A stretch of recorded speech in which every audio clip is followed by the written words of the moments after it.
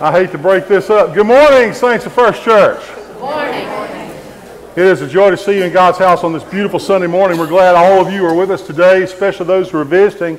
We ask all of you, whether you're a first-time visitor, a long-time member, or somewhere in between, if you'll sign the registration pad that you find at the end of your row, that we might have a record of your attendance with us on this Lord's Day. We'd appreciate that. We're thrilled that you're with us. Let me share with you just a few announcements. First of all, you have in your bulletin an insert as we continue to participate in the work of recovery and repairs and things of that nature after the effects of Hurricane Florence, especially in light of the damage of Michael. We have some ways that you can be involved. Obviously, we want to continue to pray. There are means by which you may give. And let me say to you, I did a little calculation in all the various avenues that we have the opportunity to give toward the recovery efforts for Florence. In the last 3 weeks or so, I believe our church has given a little bit over $10,000. That's tremendous, and we give God the glory for that, and it's doing a lot of really good work. It's important for us to do that, especially in the light of Michael, because resources will have to be diverted to other areas as well. So we want to try to continue to do what we can to help in our own situation too. So that's a very good thing. There are a couple of changes. Chrysalin's needs have changed a little bit. They don't need the money anymore. What they're looking for is desserts.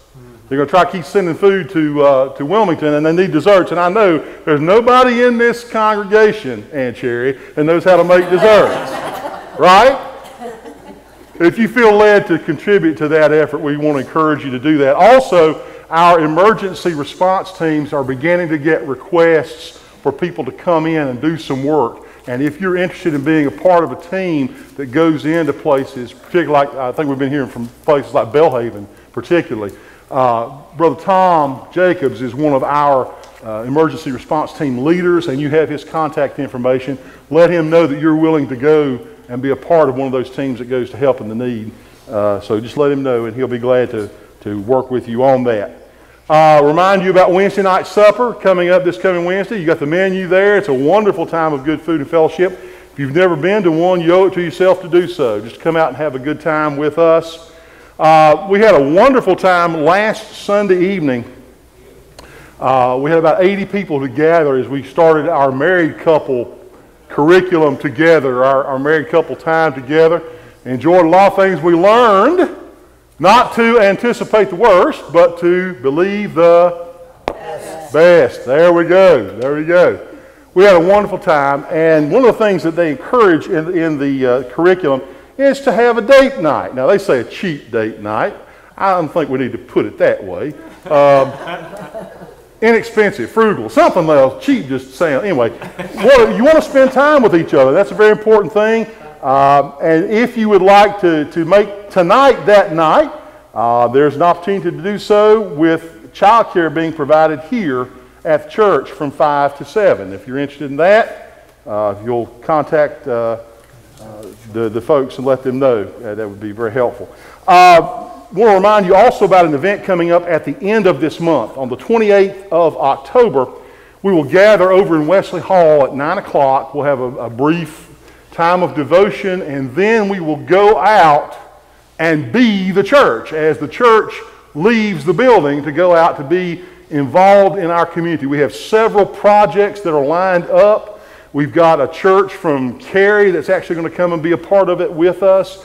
We want to encourage you all to come out.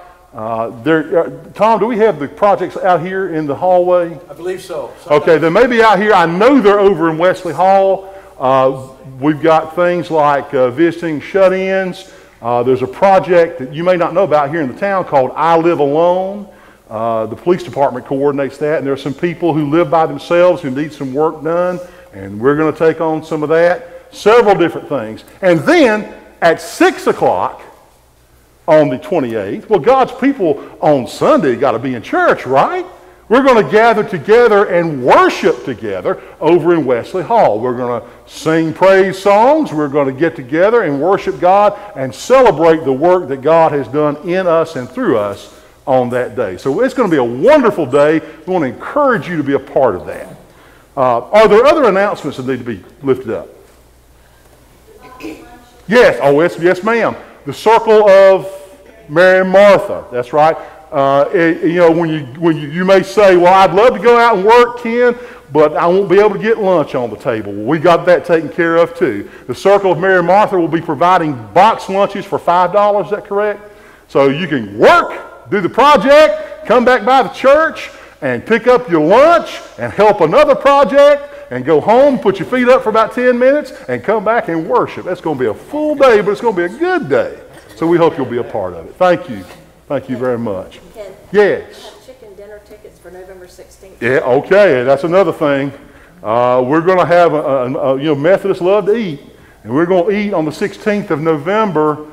It's sort of our modified version of Fall Fling, and there'll be tickets. Do you have tickets, Alma?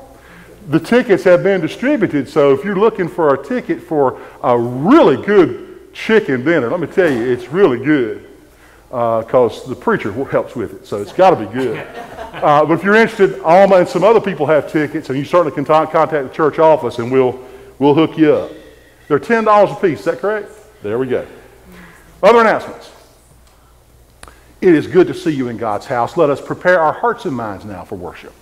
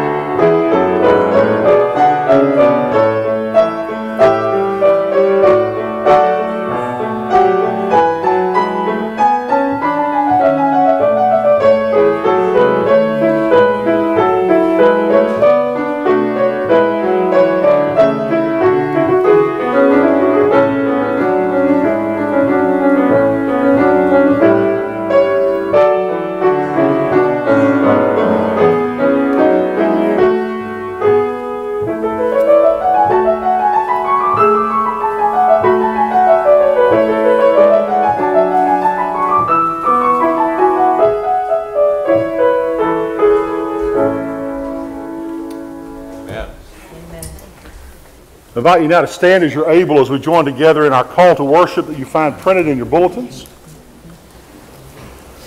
Let our feet hold fast to the ways of God. And let us treasure God's word in our hearts. Let's join now together in the opening prayer. Almighty God, we call upon your name this day. When you seem most absent, we yearn to hear your voice. When you seem most present, we long to follow your teachings. Be with us now, strengthen and guide us, that we may trust your call and follow your leading. In doubt, in trust, but most of all in hope, we pray this prayer in the name of Jesus Christ, your Son, our Lord. Amen. Our opening hymn is number 101 in your hymnals, From All That Dwell Below the Skies.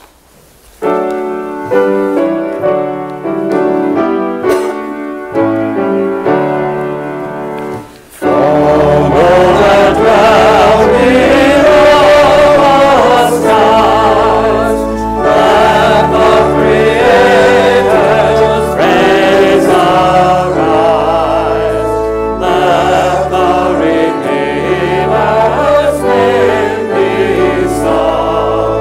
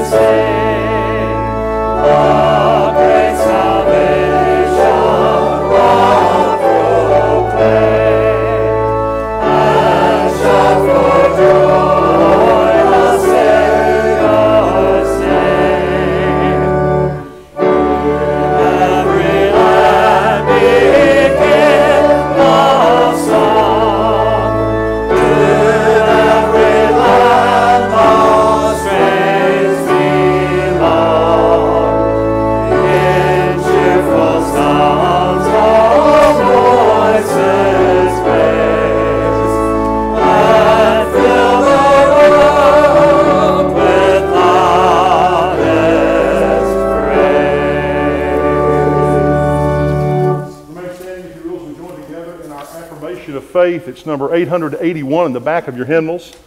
It is the Apostles' Creed. Let us together unite in this historic confession of our Christian faith. I believe in God the Father Almighty, maker of heaven and earth, and in Jesus Christ, his only Son, our Lord, who was conceived by the Holy Spirit, born of the Virgin Mary, suffered under Pontius Pilate, was crucified, dead, and buried. The third day he arose from the dead. He ascended into heaven, and sitteth at the right hand of God the Father Almighty. From thence he shall come to judge the quick and the dead. I believe in the Holy Spirit, the Holy Catholic Church, the communion of the saints, the forgiveness of sins, the resurrection of the body, and the life everlasting. Amen.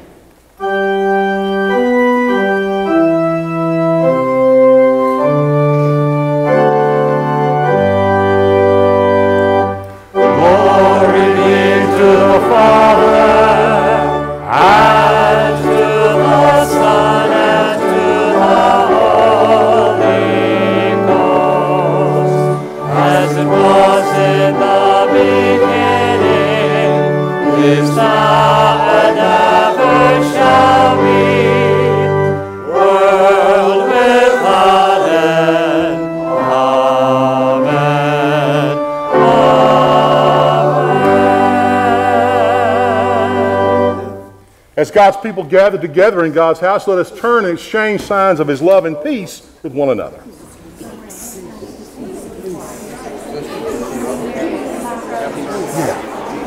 Yeah, he's in the back there.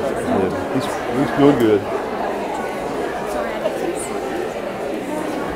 Judy. Oh, good. Another show here. Nope. Shalom. Azor.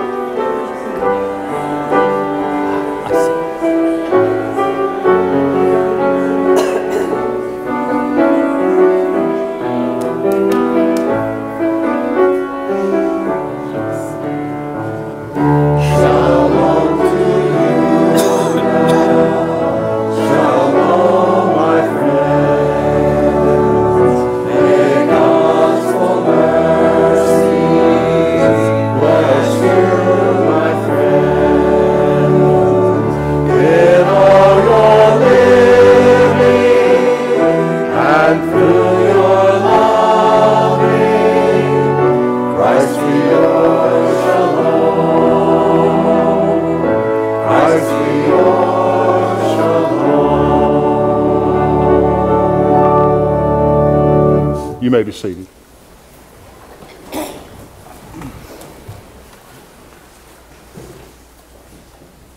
Now, I normally come up and say this is a time for the young disciples, but we actually have a special presentation this morning from the children and from the SPRC committee.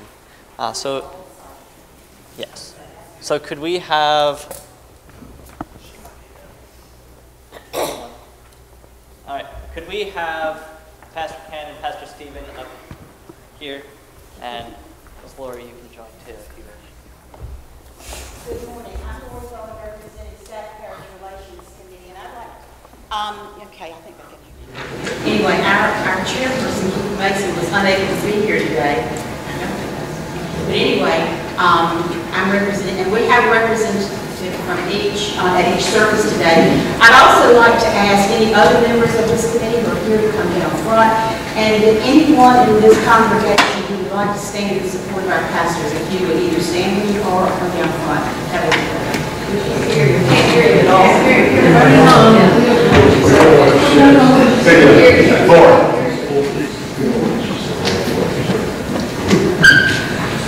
This is very interesting.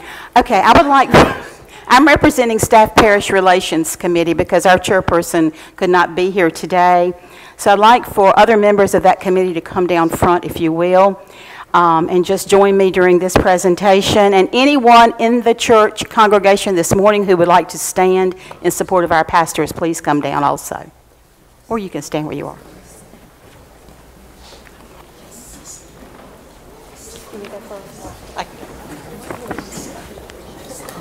in support of the pastor.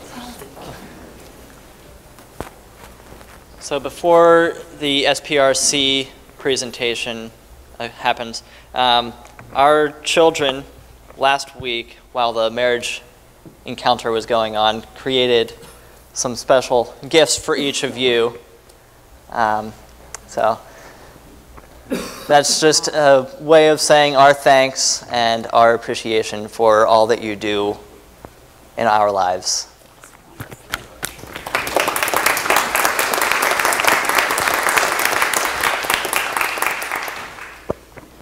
Thank you, Drew. I have a resolution, appreciation proclamation written by Keith Mason representing our committee, but I'm sure it represents everyone here.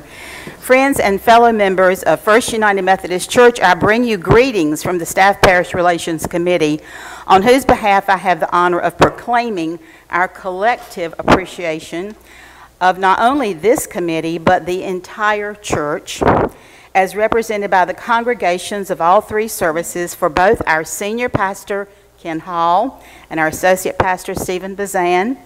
As a member of this church for over 30 years, I can honestly say that during my time here, we've always been blessed to have excellent pastors.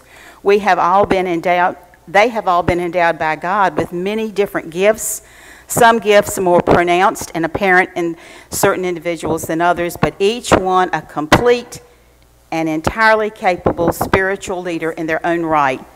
Each one has been a source of enlightenment, faith, stewardship, Christian action, and love for all people, just to name a few of their common traits and gifts.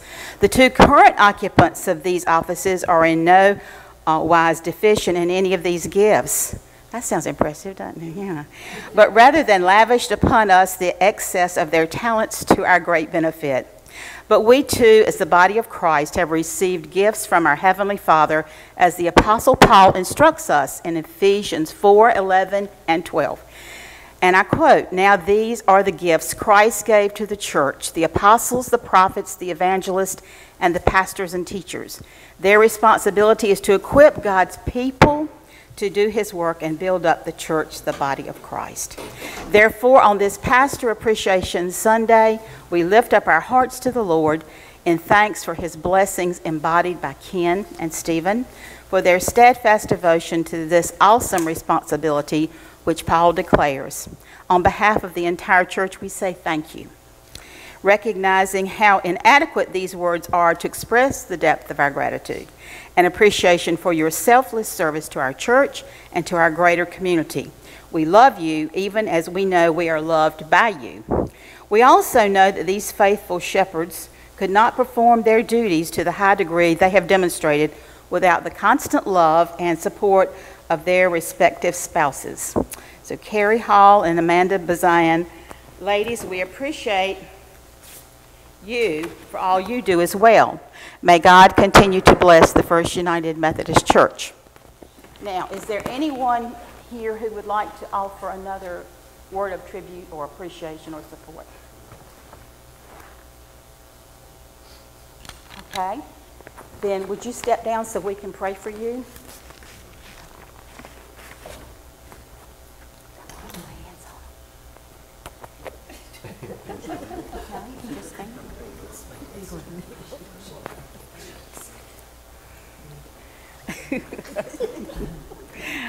Our Father in heaven, we come to you with great joy and appreciation today, not only for our church and the many ministries that we work through here each day, but we are extremely thankful for our pastors, Ken and Stephen.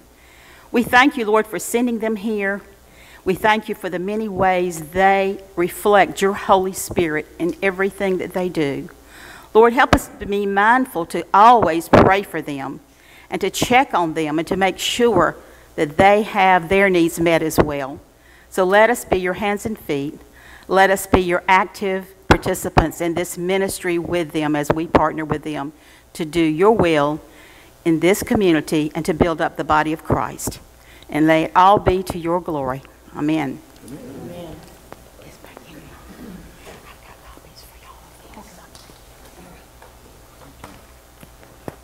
Thank you all.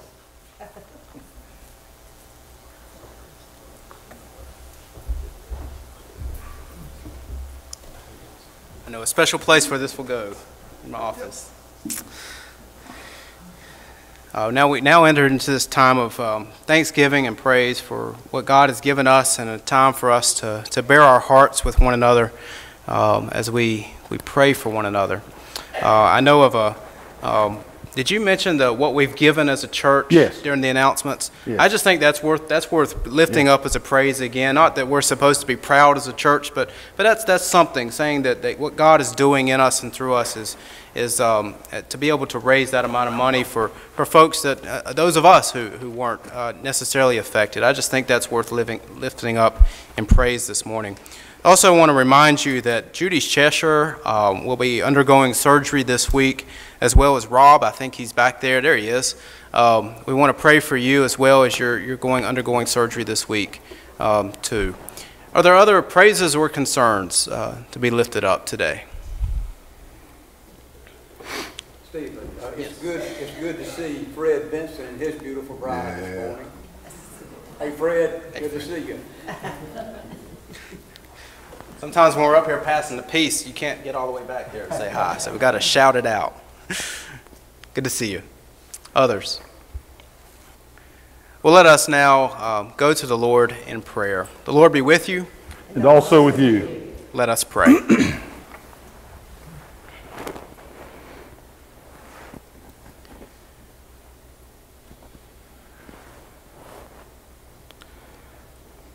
O God of infinite patience and wisdom, we come to you this day with so many things that claim our time, our energy, our resources, and our very lives.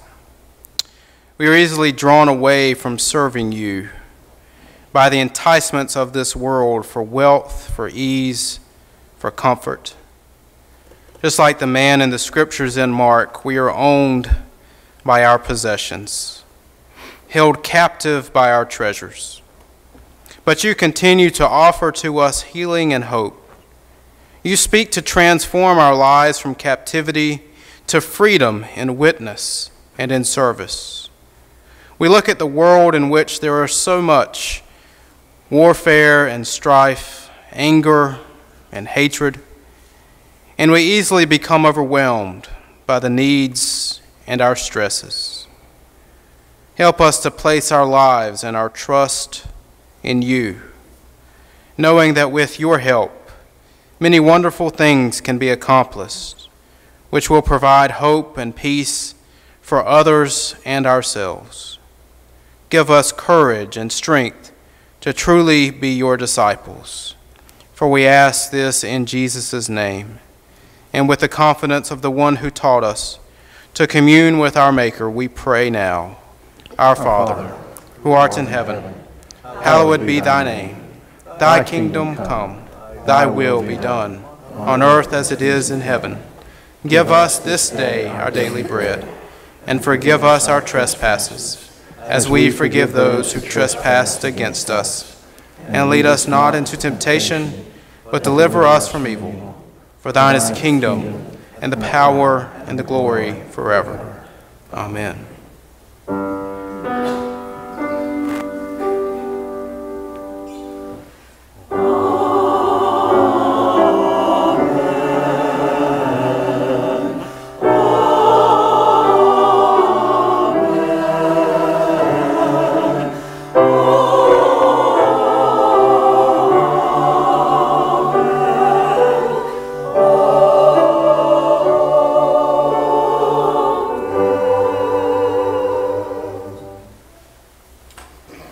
At this time, I invite the ushers to come forward as we give thanks to God, and we give back to God his tithes, our gifts, and offerings.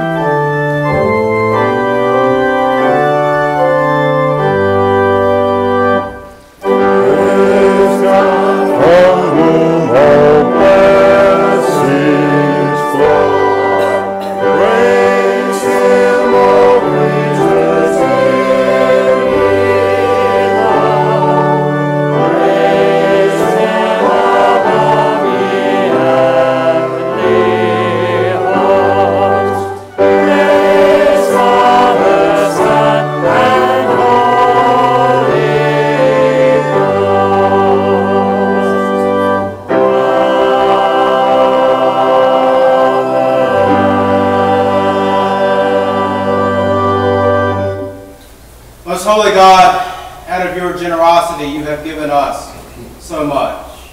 And now we return to you just a token of our gratitude in response of your great love and your grace in our lives. We ask that you bless these gifts and bless those who are here and who have given. And we may be used for the furtherance of your kingdom through this your church. In Jesus' name we pray. Amen. Amen. Remain standing, if you will, as we join together in another hymn, number 144 in your hymnals, 144. This is My Father's World.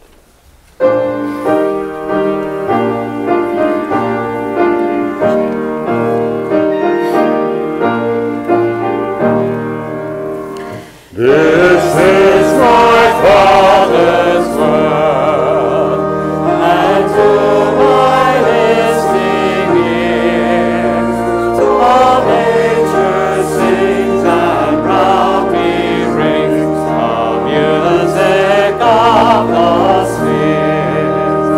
This is my Father's world, I rest in the rocks and trees, the skies and seas, His hand the wonders wrought.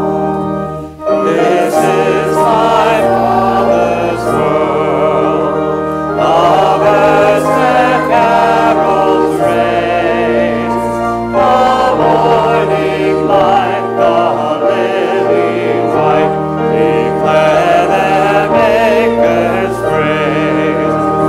This is my Father's world, He shines in all the fair. In the rustling grass I hear Him pass, He speaks to me everywhere. This is my Father's world, oh, let me never forget. But though the rock seems oft so strong, I trust the ruler yet. This is my Father's world, why should my heart be sad? The Lord is King, let the heavens ring. God reigns, let the earth be glad. You may be seated.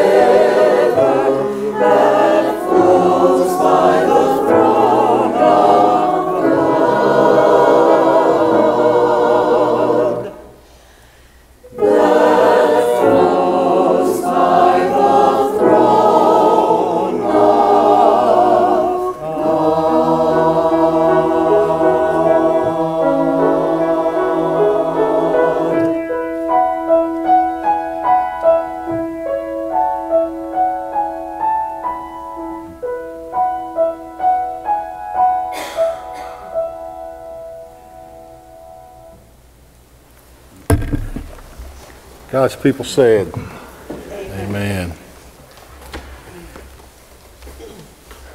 It's good to see you. It's good to be seen. It is good to be seen. I miss being with you. Carrie and I missed being with you last Sunday. We were in lovely Macon, North Carolina. And you say, there's a Macon in North Carolina? Yes, there is. In Warren County, Macon was one of the 3 churches I started out at as a student. When I was at the Divinity School at Duke, I was pastoring 3 churches in Warren County, and Macon was one of them. And I had the opportunity to go back last Sunday to show some of those dear souls that their efforts were not in vain, that I turned out halfway decent, and it was wonderful to be with them. It was a little bittersweet because I could look out in the congregation and see places where people I knew and loved had sat who were not there anymore, and that was a little tough. It got started. There was a group who came to sing, and they did the old gospel song, "Life is Like a Mountain Railway." Some of you may or may not know, but Bishop Edwards, one of our former bishops, that was his favorite song, and when we celebrated his retirement, group sang that, and I thought the world of Bishop Edwards. And to think of him, and he no longer with us, and that song, that got a hold of me. And then to get up and see folks not there anymore, that got a hold of me. So I had to straighten it out. It was a good time to be among God's people, but it was good to see the Beaufort County line too. Big grin on my face, I said, I'm home. Ironically, at the end of this particular passage that we're looking at today, the last couple of verses talk about the disciples leaving mother and father and home to follow the master. And the master says, you're going to get paid back for that. And I realize now how blessed I have been. I've been a wandering Aramaean all my life. I've not had roots anywhere, it seems. 7 years. The longest I've ever lived anywhere, and it was in Chapel Hill. Can you imagine a Duke man, Chapel Hill, the longest I've ever lived anywhere in the world. But how blessed I've been for the people who crossed my path that I would never have met. And that is a privilege that a hillbilly from East Tennessee, that's more than he could ever hope for. So thank you. Thank you very much.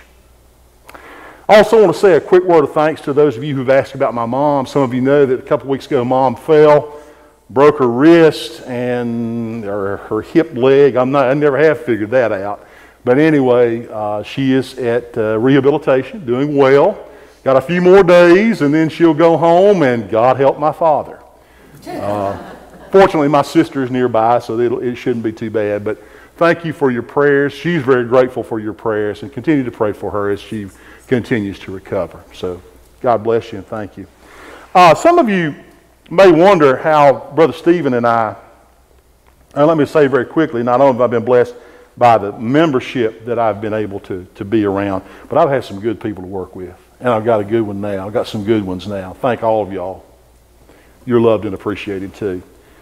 Some of you may wonder where the texts we come up with come from, and I'll let you in on a little secret. There is a reading program, if you will, for lack of better terminology.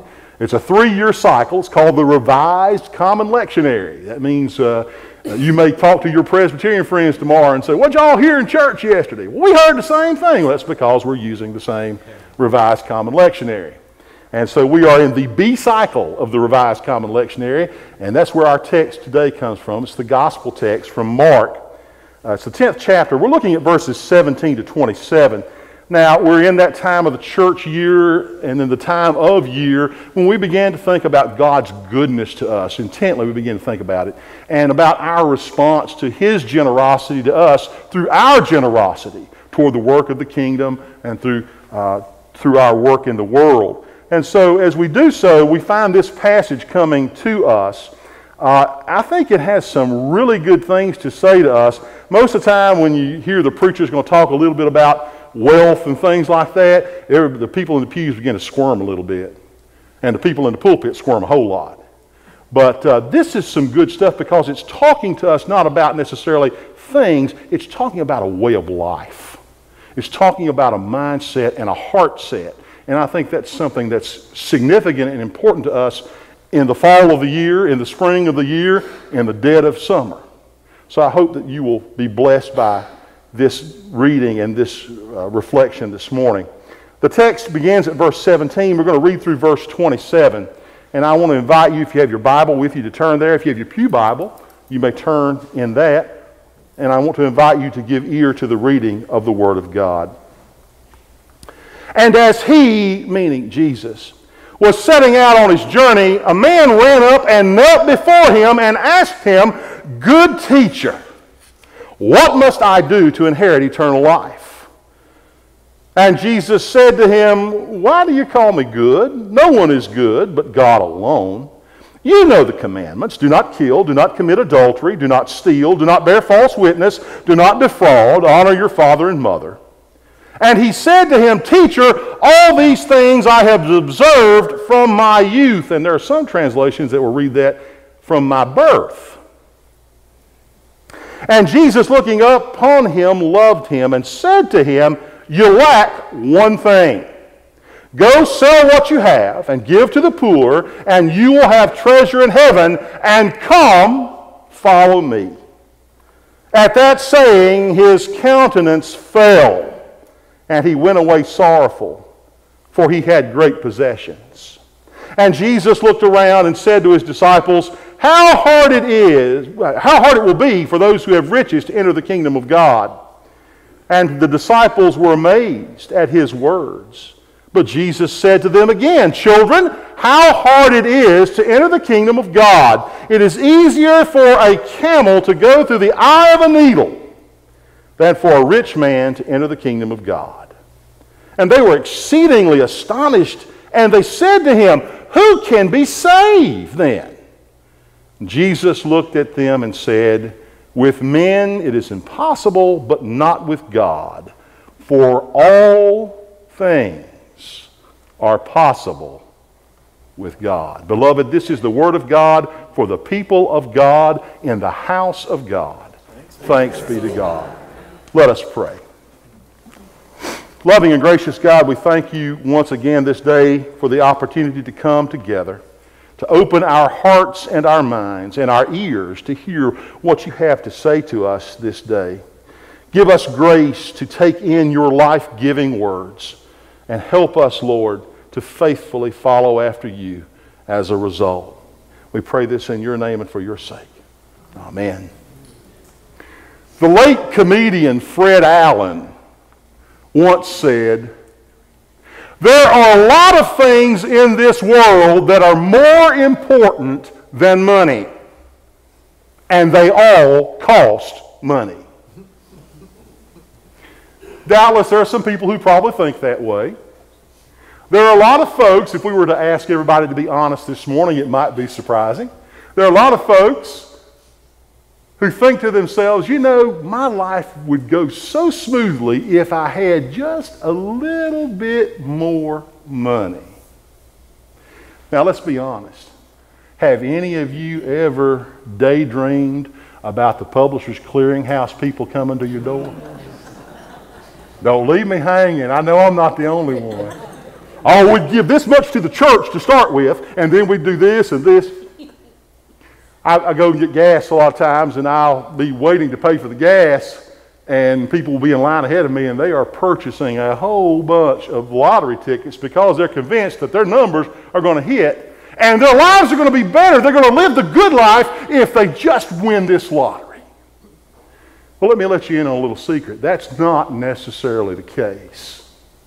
A few years back, the Lottery Post ran a couple stories about people who found that they didn't find the good life as a result of their good fortune. The first story was about a 25-year-old girl named Amanda Clayton. She won $1 million in the Michigan lottery. A couple of years later, she was found dead in her home from a drug overdose. Then there was the case of Freddie Young, a man from Detroit who won $1.57 million. A couple of years after that, he was sentenced to 20 to 35 years in prison for second-degree murder. Apparently, he got in a fight with his daughter's landlord over a back rent due of $1,000. $1.57 million, $1,000 wouldn't have been much to that, would it? So much for the good life, right?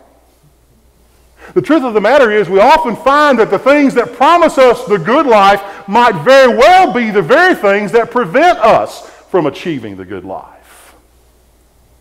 In a sense, that's what Jesus is trying to reveal to us through this text this day. His encounter with this rich young man is a reminder to us that the blessings and benefits in our lives, if we're not careful, if we don't have a proper understanding of them, may very well prevent us from living abundantly here and now and eternally in the life to come. And at this time of year, as we begin to contemplate God's goodness to us and our response to that goodness through generosity, through stewardship, I want us to reflect on the Master's words here today as we come to an understanding of how we may, by grace through faith, thread the needle as a follower of Jesus. In the text, Jesus is approached by a wealthy young man.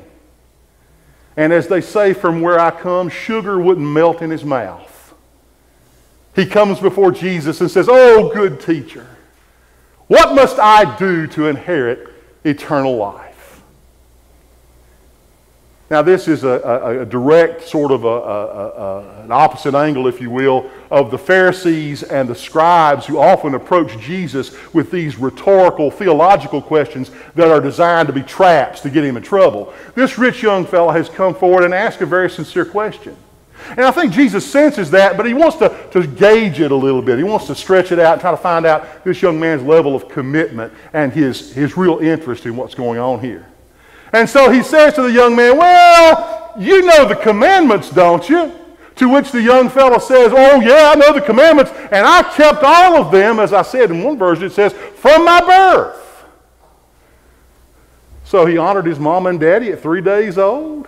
That means he slept through the night, let them get a good night's sleep. Is that how that works? This is a good guy, right? And the scriptures say something very wonderful here. It's beautiful. He says that Jesus loved him. He knows this guy's looking for something. It's something only he can give the guy. But Jesus then says something really radical. He says, okay, I'll tell you what. I want you to go home, take all your stuff, sell it, and give the money to the poor, and then you come follow me and we'll talk about this as we go forward. The scriptures tell us at that point the young man was crestfallen. You ever seen anybody's crest fall? Must make a lot of noise.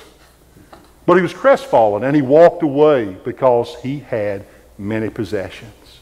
And then Jesus turns and says that really sharp saying. He says, "I say to you that it's easier for a camel to pass through the eye of a needle than it is for a rich person to enter the kingdom of heaven." Now, that's a pretty hard saying. And I think it's something sometimes that we have not had the proper understanding of. I think people look at that and they may wonder, now, is Jesus saying here that it's a sin to be prosperous and to have money? Is it a sin to do well? By no means. No. There are some people who might want to use this passage as a means to justify class warfare, but the truth of the matter is that the scriptural witness and the history of the church is filled with examples of people who have been very well off financially, who have been excellent disciples, excellent servants of God through Jesus Christ. You see, the problem is not prosperity. The problem is prosperity's effects on us. There's nothing wrong with being blessed in a material sense. At the same time, we have to acknowledge the truth that if we don't have a proper handle on this situation, if we don't properly understand the blessing that's been laid upon us and how we are to use it for God's glory, then we may very well come to a point where we are unable, to paraphrase our Lord, to thread the needle as a disciple. Now, what sort of dangers are we looking at here? The blessings in our life can be a danger to us spiritually if we place more value on things than we do people and relationships. If you place more value on things in your life than people, you're in trouble, spiritually speaking.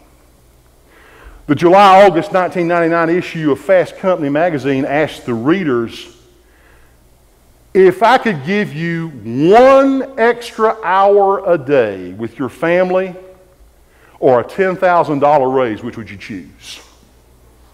The survey results came back. 17% chose the time. 83% of the people surveyed said we want the money.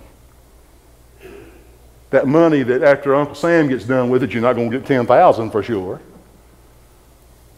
That money that will disappear is more important than the people in your life. Where are your priorities? For some people, the answer is simple. They're more interested in gathering up the things of this world, the things that this world says gives you status, than they are in cultivating the relationships that bind us together. And there are a lot of people who've pursued those profits rather than the people, and it's led to disastrous results. December 2003, there was a presentation from the Public Radio International media group that talked about the little Pacific island nation of Nauru. In the early 1900s, it was discovered that Nauru was a tremendous resource for phosphates. There was phosphate all over that island.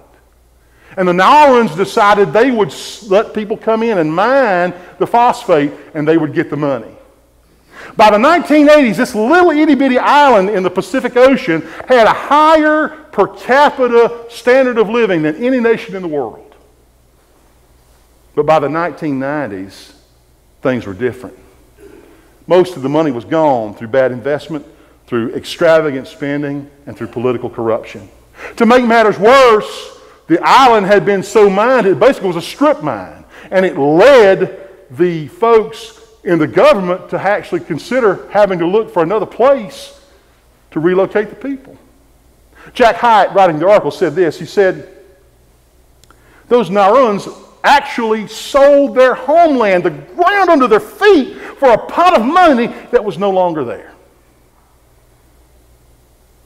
How many people do you and I know this morning who stand amid the toxic ruins in their lives because they chose the pursuit of things over the fostering and the nurturing of relationships with the people in their lives, and above all, a relationship with God in Christ Jesus?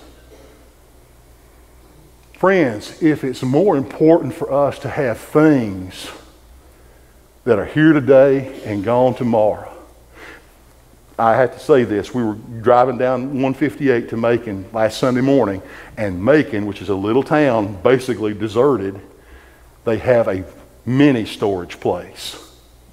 Those folks in that remote county in North Carolina have so much stuff, they have to have a place to store it.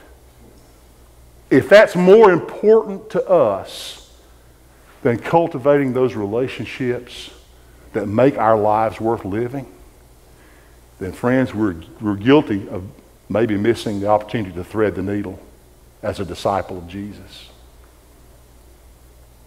The blessings in our life can also be a spiritual danger to us if we see them as an end rather than as a means. An end rather than a means. When the sole purpose of our living is to get up every morning and make a little more, we're in trouble, spiritually speaking. Again, there's nothing wrong with being blessed. In fact, I'll even go as far as to say this. I think we honor God when we make the most of our time, talent, opportunities, and treasure. He's the one that gave it to us. And when we do good with it, we honor Him, as long as we do it in a moral and ethical way. But what you've got to understand is you weren't born to be an amasser, or a gatherer, or an atomized economic unit to support the popular culture.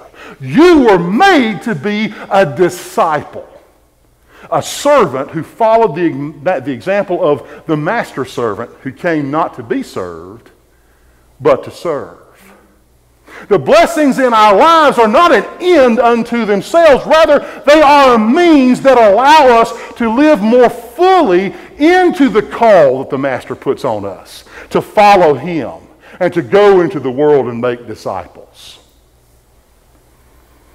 I read an article where someone interviewed the fellow Ken Blanchard, who formed the Blanchard Group. It's a talent or leadership resource company. And Blanchard told this fellow, he said, we tithe 10% of our profit every year. We take it and we split it up among our employees, and we tell them, you give this money to the good of our culture, of our community. You use this money to do good. The people who make the least amount of money in the company get $1,000 to give away. Those who make more money, they get $3,500. And Ken said it has made a tremendous difference in our company. We see things differently because we are reaching out and helping to make things better. He said a guy from the shipping dock came up to me with tears running down his cheeks. He was so grateful, so proud, because he was able to go to his church with a $1,000 check and give it to them so that they could buy choir robes. Sounds to me like that's a company that understands the true position that wealth ought to have. It's there to help us to be better servants, better givers, better bridge builders within our community. The great showman P.T. Barnum put it very succinctly but very powerfully when he said this. He said, money is a terrible master, but it is an excellent servant. Money is a terrible master, but it is an excellent servant. There's nothing wrong with being blessed, but it's not an end unto itself. It is a means by which we are able to be more faithful in our fellowship of the Master. And if we see it as an end, if the reason we open our eyes every morning, if our raison d'etre, our reason for being, is to make a little more, we've got it wrong. And we're going to miss threading that needle of discipleship in the name of Jesus.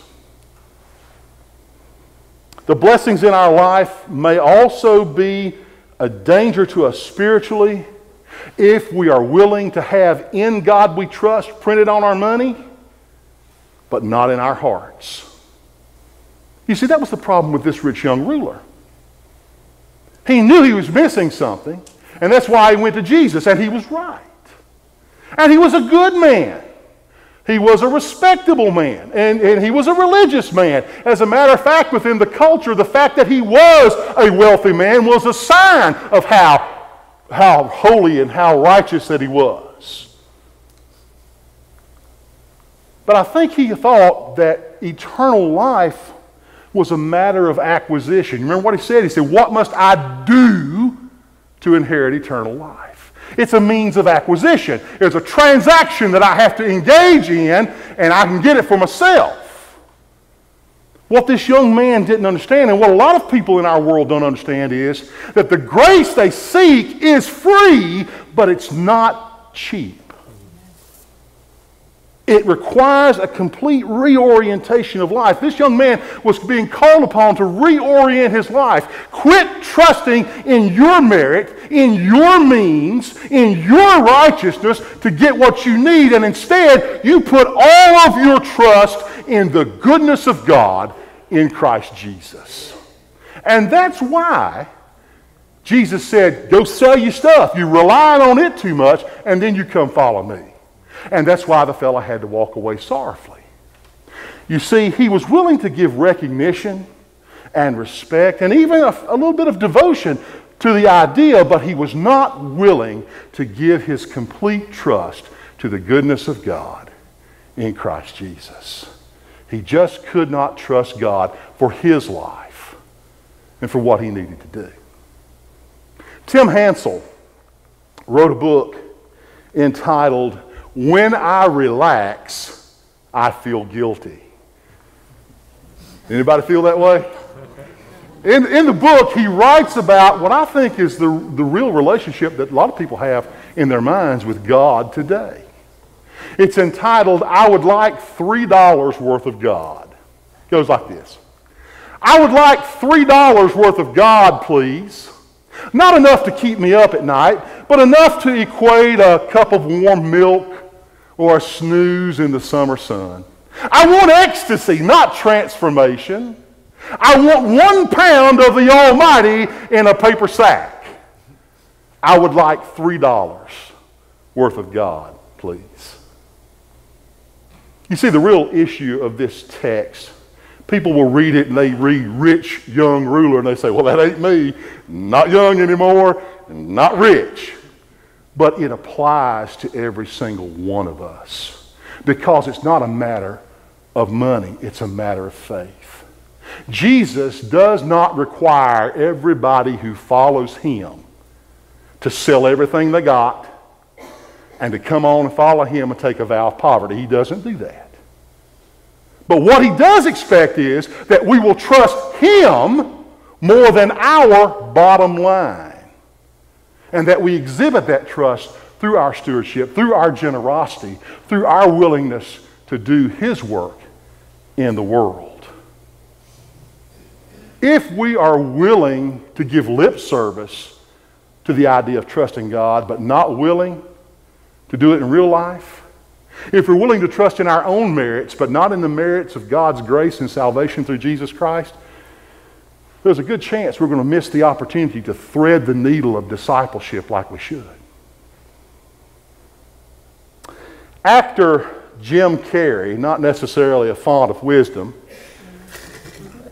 he had something very poignant to say. He said it a few years ago, and I think it's very, very poignant. He said this. He said, I wish everybody in the world had all the money they wanted, had all the fame they could stand, and got to do everything they wanted to do so they could see that it's not the answer. Wise words from the voice of experience, I'm sure. Brothers and sisters, if you and I think things that are here today, gone tomorrow, that are stored in a storage facility in Macon, North Carolina, are more important than those people who are holding your hand when you're in the hospital, who stand with you at the grave, those people who love you and put their arm around you and are there for you when you need them, if the things are more important than those people, if you see those gifts and graces that God's put in your care, your stewardship, as an end, I've got it, rather than as a means by which we can live more faithfully, if you're willing to give lip service to trusting God but not willing to give life service, might be in danger of missing that needle. And you may need to hear once more the words of our Lord who said, truly, truly, I say to you, it's easier for a camel to pass through the eye of a needle than for a rich person that money has a hold of, rather than them having hold of money, to enter the kingdom of God. Brothers and sisters, those who have ears, let them hear. Thanks be to God. Our hymn of going forth is hymn number 396 in the hymnals, O Jesus, I Have Promised. Let us stand and sing to the glory of God.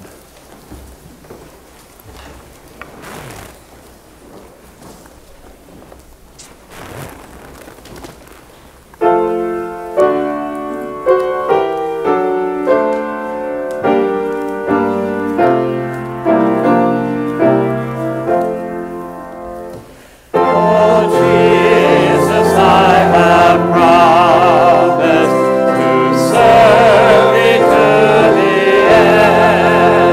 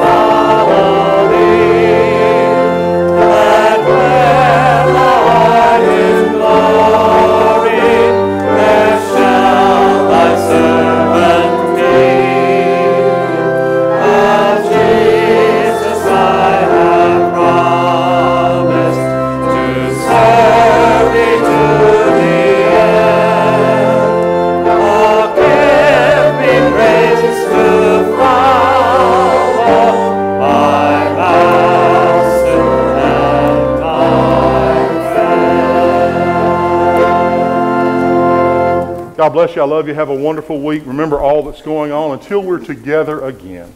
May the Lord bless you and keep you. May the Lord make his face to shine upon you and be gracious unto you. May the Lord lift up his countenance upon you and give you peace.